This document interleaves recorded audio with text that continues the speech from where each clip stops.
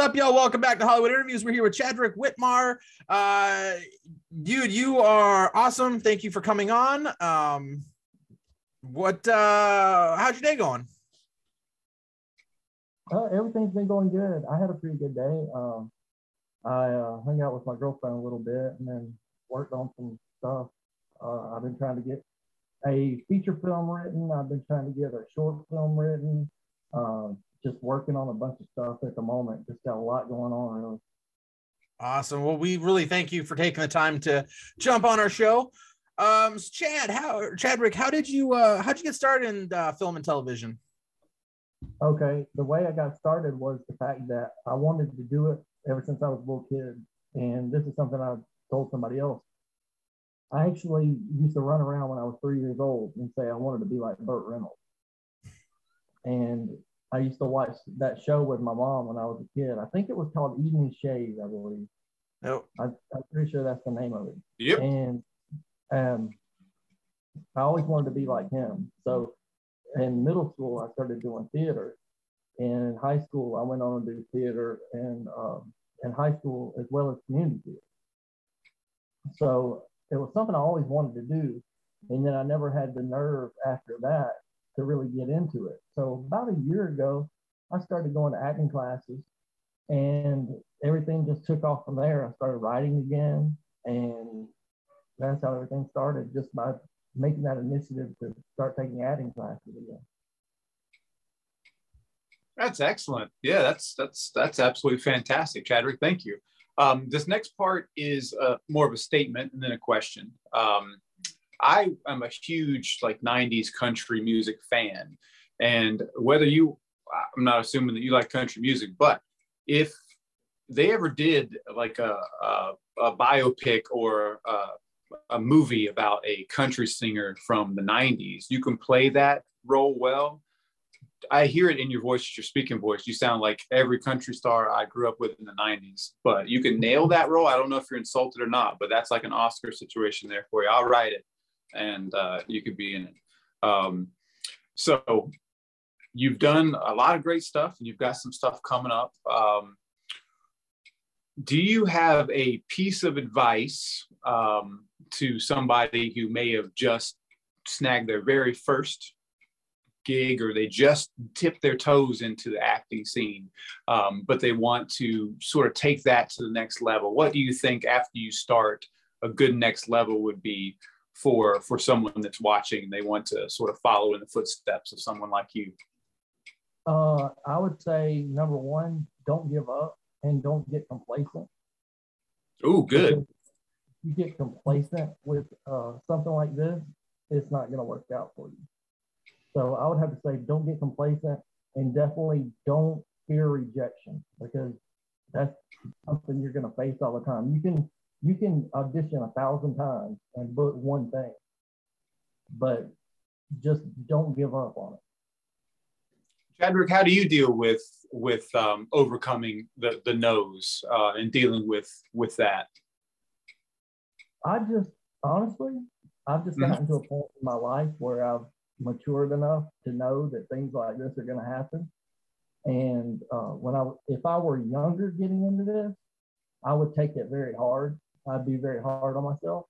But I just think, since I cast people and do stuff like that, I just think that I just wasn't the right one for it. That wasn't that first vision for me, and just move on. That's a hell of a perspective. I'll say cheers to that on this fine St. Paddy's Day. That's well said, sir. Well said. Chadrick, so you are a director yourself. What genre? So if you could just go right into whatever genre you want. So you've got, let's say, unlimited funds or a bigger budget. What does that type of movie look like to you? What would you want to pick as the genre? I mean, I'm a horror fan. There it is. Oh. I'm a horror fan through and through, and I write thrillers, horror. The feature I'm writing is drama, but it's got a dark theme to it, and I would definitely do horror, because that's what I want to be as a director. That's what I want to be as a writer. That's what I want to be as an actor. I want to be just in the horror genre. If we're not all together, you, me, and Dustin working on a horror project in the next year and a half, we're doing something wrong, because that is exactly what we're all about too. And let's just put our minds together and knock some creepy shit, create some creepy stuff in this world. Actually, I think that one of the seasons of the entire season of Hollywood Interviews, we'll just do horror actors and directors and stuff. Because man, I could talk horror all day long, dude. That's so cool. I've got a bunch of pictures behind me. You can't really see them. I thought that it would be visible in here, but I've got like Last House on the Left. My first movie, Bar's Funeral Home, which wasn't the greatest movie, so I'm gonna go ahead and throw that out there. It was my first one, and I did everything for it, so it wasn't the greatest. I've got The Shining. I've got Devil's Rejects, The Texas Chainsaw Massacre. Alfred Hitchcock with Anthony Perkins. Dude, that's what's up, man. You got some taste. I knew I liked you before I met you virtually just now, and that seals the deal right there for me, man. Okay, my train of thoughts back. All right, so what I was going to say earlier was, what do you think's more difficult, working on a short film that's yours, that is your baby, is everything to you, or is it working on a feature film that you didn't write, but you've been hired to direct? You know what I mean? So like, in your opinion, which one do you think would be more difficult? Doing the feature that somebody else wrote. You think that would be more difficult? Because when I've got a friend, Derek Bailey, and I've let him read the stuff that I write. And he's basically like a mentor to me for writing. And he always tells me that when I write from a director point of view. So I already know what I want as I'm writing. So to do somebody else's material, I don't know exactly what their vision is, but I can make it my vision, but it's easier if I write it and produce it myself. Yeah, same here. Yeah, to me, yeah, it's harder for me to do other people's work than it is to do my own work, for sure. Yeah, I agree with that. So you mentioned writing, Chadrick. What's your writing style? So when you need to just get the script done, get the idea fleshed out, are you a just shut yourself off and listen to music kind of guy? What gets you there creatively as a writer? I write in silence, actually. And basically what I do is I'll come up with a basis of an idea, and then I just sit down in front of the computer. And then once I put that INT or that EXT into the computer, my brain just automatically just starts flowing with it. Yeah. I don't really know how to explain it to the greatest detail. But it's like, once I put that in there and I'm like, okay. And I'm like, okay, yeah, here we go. That's cool. Yeah. Dang, awesome. I'm the opposite. Like when I'm writing something or a skit, I have to have music playing. I can't write in silence. That's because then my brain starts just going everywhere. I'm weird, I know. But yeah, I always have to have music playing in the background. What do you ever get writer's block? What do you do when you get writer's block? I call it an activity, but what I do when I get writer's block is I come up with like 2 or 3 characters and try and make a short out of it. And then it kind of evolves back into what I'm writing essentially. But I'm like, okay, I've got 3 characters. What can I do with 3 characters? Are they 3 women? Are they 3 men? Are they 2 women and 1 man? And I'll kind of bounce back and forth with this whole idea of how many people I've got to work with. And then I'll start making like a story out of it. Sometimes I do write like a short story and then adapt that short story into a script. That's what I used to do all the time. But now, ever since I started the Malcolm series, I'm just flowing with each episode, back to back. Awesome. Yeah. Speaking of the Malcolm series, it's by far my favorite thing you've done. I love the concept of it. Where'd you get the idea for that? Did it just come to you, or? Well, I have a friend with schizophrenia, And he was talking to me one day and just was sharing some things with me or whatever. And I kind of sat on that for a little while. And I was like, you know what? I want to make a story about a schizophrenic man that's a serial killer. And I was like, wonder how I can make this go. And actually, what happened was I met Alex. We met at a screening event. And he was like, write something for him because I get cast as these certain roles and I want to branch out, you know. And he said, I'll write something for you. I was like, sure, of course.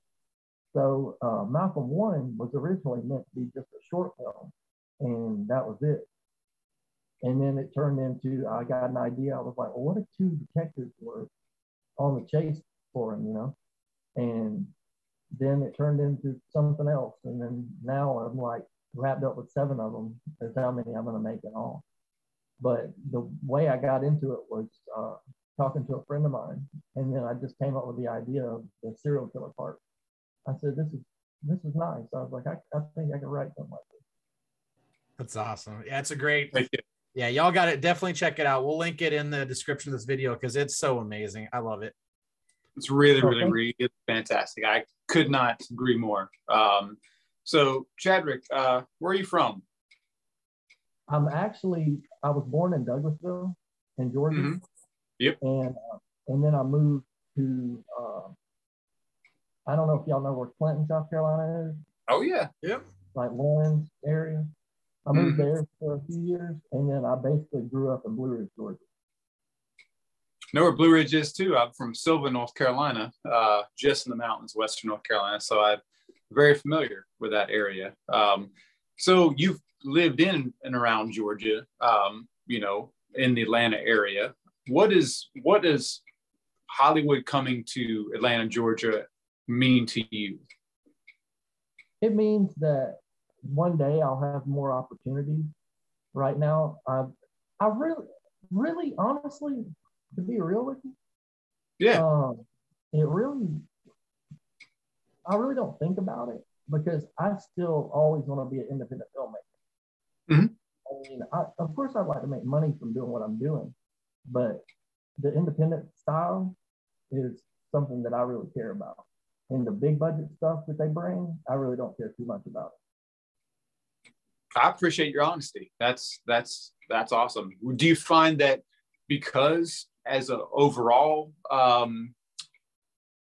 in all the news media and everything, just the spotlight is right on Atlanta. Do you think that helps you in a way as an independent filmmaker to maybe connect with more like-minded people like yourself because of the fact that they're moving to Atlanta?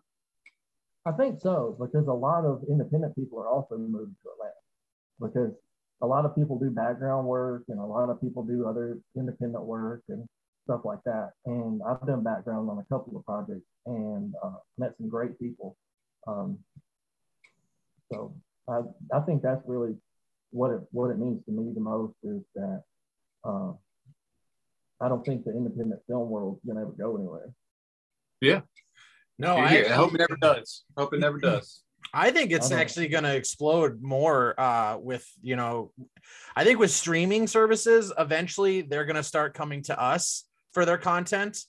And, you know, even now there's services where you can just go upload your stuff to these services. And if they like it, they'll put it on their streaming services. So I think going forward, you know, these streaming services are definitely going to be coming to independent filmmakers more and more of our content's going to be getting out there. It's just, I think right now is the most exciting time in film in the past 40 years, you know. Preach, baby. Preach. Preach.